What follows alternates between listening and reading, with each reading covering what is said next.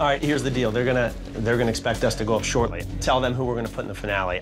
The only restriction on the finale is you can only fight somebody who's fought 2 times. So we could choose between Michael Graves, Hyder Hassan, and Nate Coy.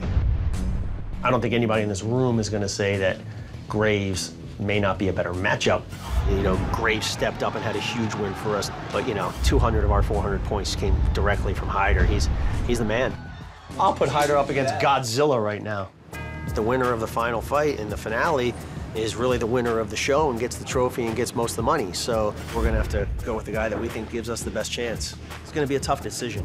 I would say that you should just make the executive decision.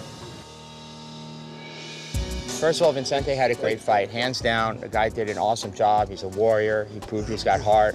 He did an incredible job against Nate Coy. He did a great job against Hyder Hassan. But taking the emotion out of it, who is the best guy to fight a single fight in the finale? I got Vicente.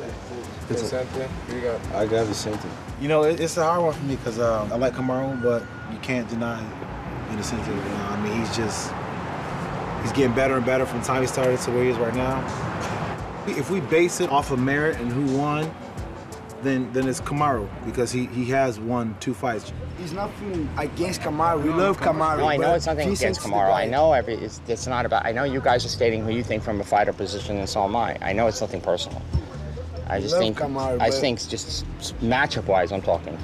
You making the call still.